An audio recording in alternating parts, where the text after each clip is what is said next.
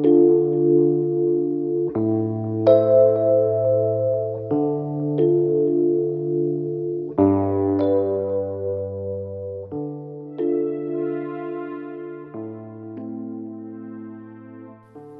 the Lord. Greetings to everyone in the precious name of our Lord Jesus Christ.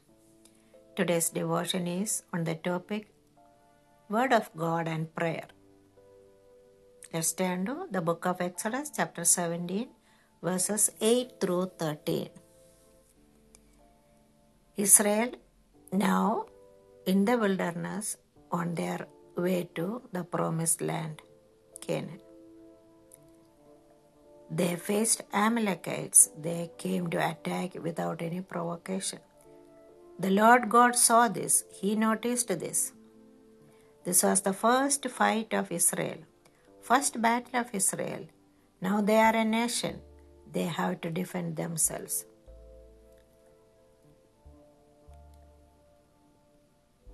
Our things matter to God. Moses and all the people prayed. Moses went up on the hill to pray, while people and Joshua were down in the valley facing Amalekites.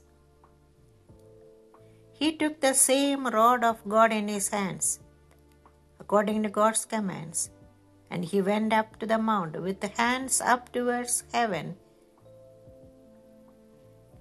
He started praying.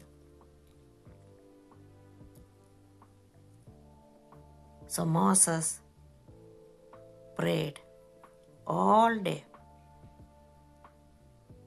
His faith started growing more after seeing the bitter water changing to sweet water.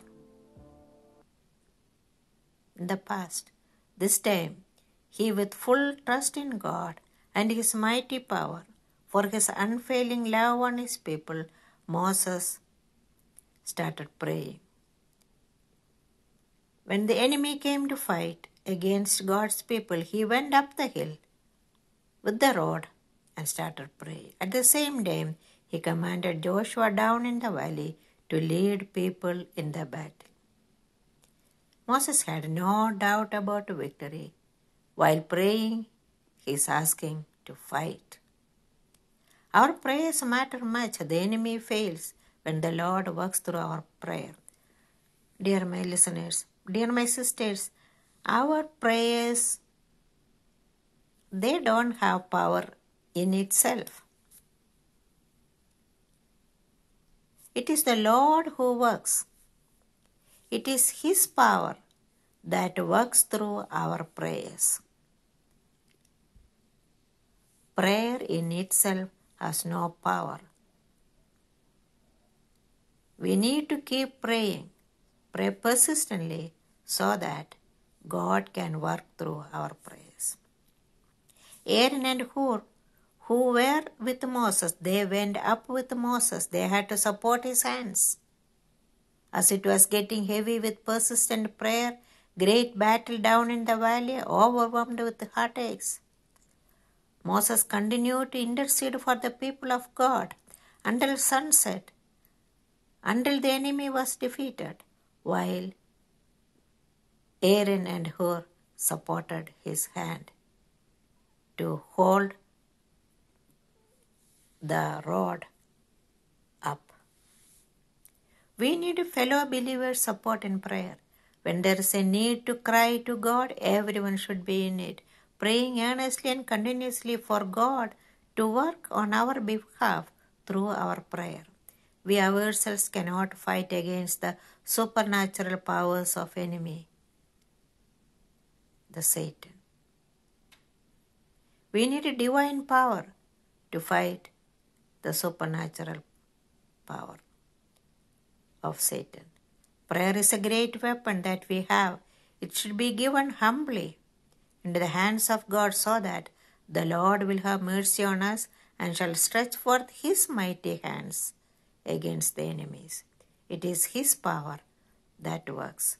While Moses continued with his intercessory prayer for people, down in the valley, Joshua led the people to fight the battle.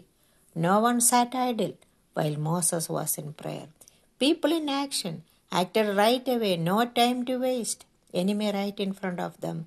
They put their whole trust in the Lord and started fighting the enemy. There's a time to pray and wait, and there's a time to pray and fight. The Lord taught them this great lesson, and the Lord is teaching this lesson to each one of us. There's a time to pray and wait, and there's a time to pray and fight.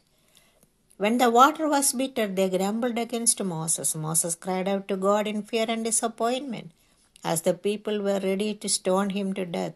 In verse 4 we read this.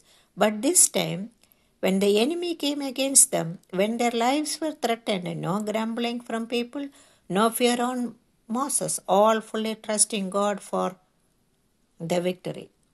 Everyone in action.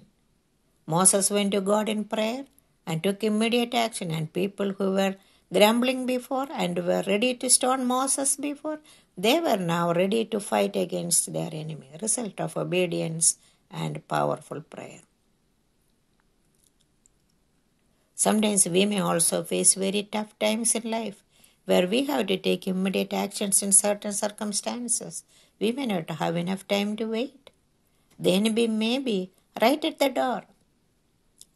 We should not depend on our strength or wisdom. Let's pray first and immediately send out words to fellow believers to support us in prayers. Then we have to act. The imminent danger is there. We have to act prayerfully and very wisely. As long as Moses prayed with his hands held up, with the rod in his hands, Israel prevailed. When the hands were down, the enemy prevailed. So prayer continued until the enemy was fully defeated. That was until the evening. God's wonderful power of work through man's persistent prayer. Everyone obeyed God's command. God's might and man's effort. God's power and man's prayer. God and man together in work. When God's powerful work and man's persistent prayer work together, dear my listeners, miracles happen.